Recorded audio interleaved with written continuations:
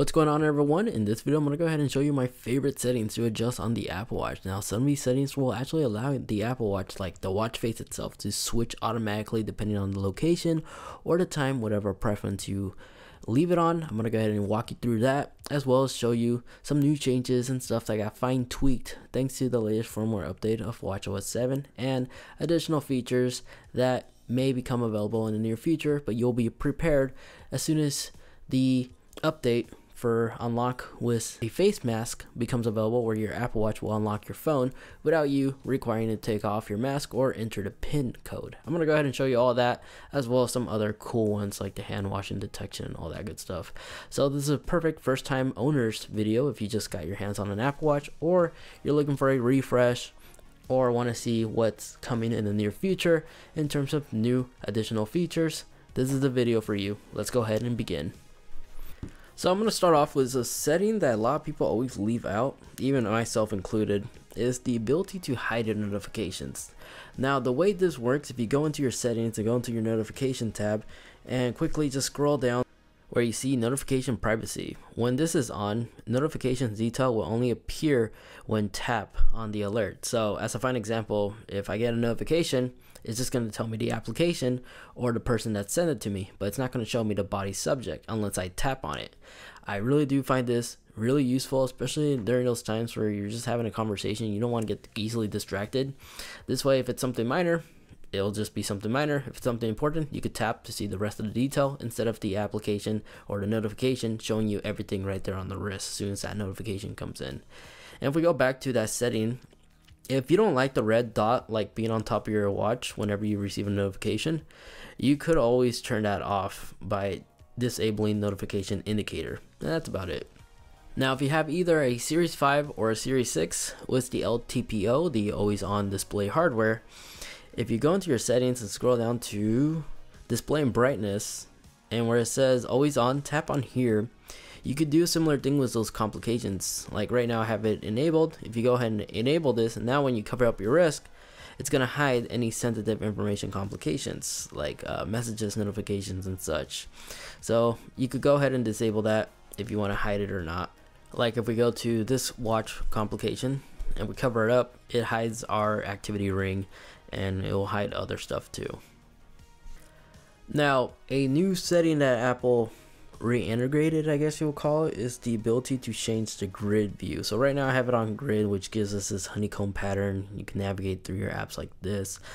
Before you were able to force press to quickly switch from this to list view, but now you have to manually go into the settings. So in case you're unaware, back in the setting tab, if you go all the way back, let's go all the way back and scroll down to where you see app view. Here is where you can switch between the grid or list view. Now the list view, everything is in alphabetical order, so you may find it easier to locate certain apps, but if you have everything organized right, grid view can also be your best friend.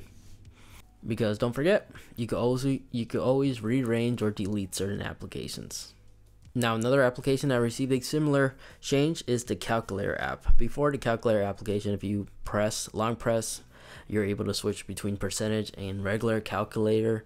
Now you have to go in manually into the settings and scroll back and just scroll down until you see calculator. Here is where you have the options to choose between those two different calculator modes, percentage or tip function. Now if you have a Series 4 or newer Apple Watch, auto hand washing detection is a part of the firmware update for watchOS 7, and you could go ahead and enable this by going into the settings and just scroll down to where you see hand washing right here. Now next time when you're washing your hand, your watch will automatically be aware based off the sound and the movement that you're washing your hands, and it will automatically start a 20-second timer. In addition to that, you also have chimes, which in case you're unaware what chimes does, let's go ahead and go into our settings and just click on clock.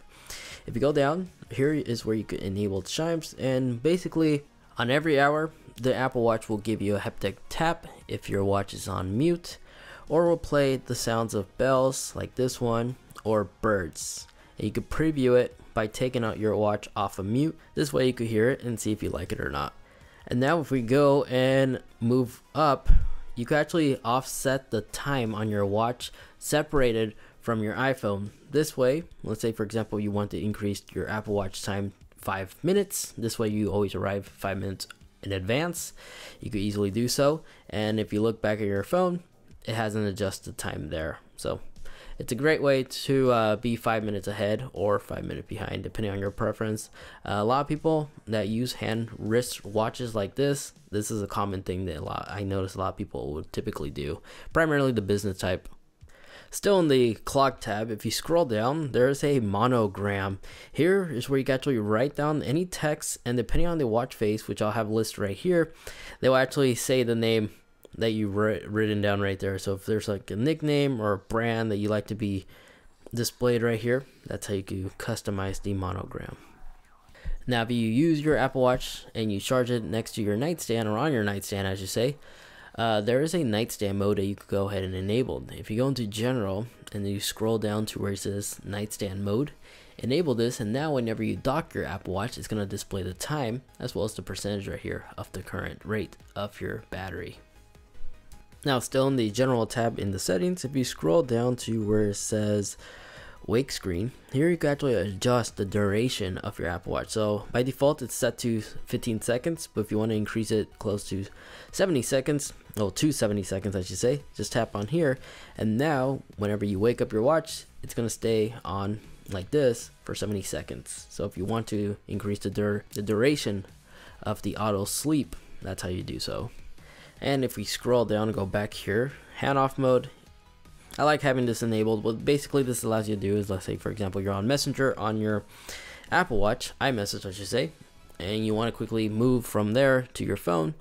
By simply unlocking, bringing up the app switcher, you could tap right here, it'll quickly jump and take you where you last left off on your Apple Watch.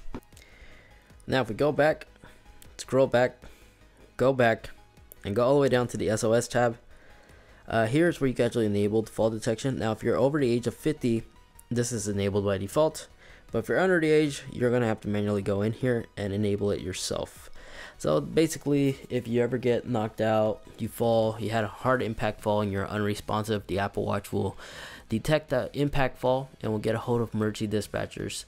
So anybody a part of your emergency contact list will not only be notified, but emergency dispatchers will also be sent to your exact location in case you are unresponsive during a tragic event. Hopefully that doesn't happen, but better be safe than sorry. Now, if you want to change the orientation of the Apple Watch from right to left, it's really easy to do so. In case you messed up during the first setup process, just need to go into general, go into orientation, and here's where you get those different settings. Notice how you can also change the position of the digital crown if you want to flip the watch upside down or so.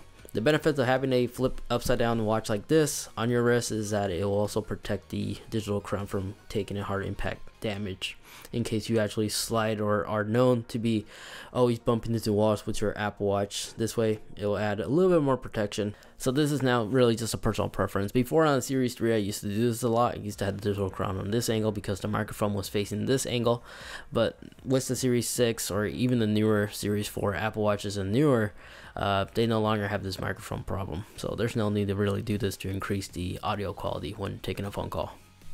Now, moving from the Apple Watch to the Apple Watch app on our iPhone, is a couple settings I also recommend to check out here. One of which is my personal favorite, especially if you use Apple Pay. You know, with Apple Pay, you have to enter this annoying PIN code. It's required in order for Apple Pay to work on the Apple Watch.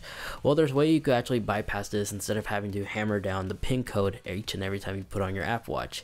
If you go into the Apple Watch settings right here on the app, scroll down to where it says passcode, and go ahead and enable unlock with iPhone. Now, whenever you put on your Apple Watch and you unlock your iPhone first, your Apple Watch is going to be automatically unlocked, so you don't have to hammer down the PIN code anymore. Now, this next one is the ability for the Apple Watch to unlock your iPhone while wearing a mask. Now, this feature still is in the developer beta, which is iOS 14.5, but as soon as this feature becomes available, to enable this, you simply just go into your settings on your main phone and go into your passcode and Face ID and passcode, enter your passcode, and just scroll down to where it says unlock with Apple Watch. Where you see this, make sure the Apple Watch is on its latest firmware update, and then just go ahead and enable it based off the Apple Watch that you have currently on. So these underneath here, for example, they say update is required. So none of these Apple Watches have the beta update yet, or the developer beta. So it just gives us this message. But since my Series 6 is on that developer beta, as soon as the firmware is officially released, you should be able to enable whatever Apple Watch you want to enable this feature on. So now whenever you put on your face mask and you want to quickly unlock your iPhone, it's going to use your Apple Watch to unlock your phone. And if it unlocked prematurely, you always have the ability to quickly click lock, as it will give you a haptic feedback right here on your wrist. So if somebody snatches your phone, they manage to unlock your iPhone, you can always quickly just tap here to lock your phone right back up again. And it will also disable Face ID. This way they need the PIN code. Alright, now this next setting is back on the Apple Watch app. If you scroll down and go into Maps, where it says turn alerts, you could disable these. I know a couple people don't like the fact that when using directions, the Apple Watch will give you a haptic tap every time when you're about to make a turn. If that becomes annoying, this is where you go to turn that off. So driving or driving with CarPlay, or you could select walking and cycle. Now, as for the ability to change the watch face depending on the day or the location you're at, it's really easy to do so. If you go into your shortcut apps, just go into shortcuts, go down into the automation tab and tap the little plus icon. Create a personal automation, and you have a couple of little options. The ones I recommend fooling around with are the time of day. This is where you could create a fixed schedule. Fiddle with this. You could do it based on location, where you arrive or leave certain locations, or messages or workouts and stuff. But my personal favorites are the time of day, arrive or leave, or Wi-Fi, or when connected to a certain Bluetooth device. So we're just gonna go ahead and use Wi-Fi for now. Choose the network based off the previous history you have connected with. So if I go to IHOP as a fine example, I'm gonna go ahead and tap next, and the action we want it to do is type in watch. And you could do additional stuff like pin my watch, or iPhone I should say, always stay on, cinema mode, so like movie theater, you can select that for the location, silent mode if it's like a workplace, but we want to go ahead and set it as a watch face. And now there's a little blue face icon right here. Tap on here, select the watch face we want it to automatically switch to as soon as it connects to that Wi-Fi network. So we're just going to go ahead and select this, and then show more. You could enable this or disable this, leave this on so it doesn't give you a notification, and you could preview this by tapping the little play icon down below here. And now if you look closely, it just quickly just changed our watch face. So this is what it's going to do as soon as it connects to that network. Tap next and just press done, and now you're set. So now whenever you go to IHOP, I guess in our case, and we connect to their Wi-Fi, our phone detects it and our Apple Watch detects it, it's automatically going to switch to this watch face.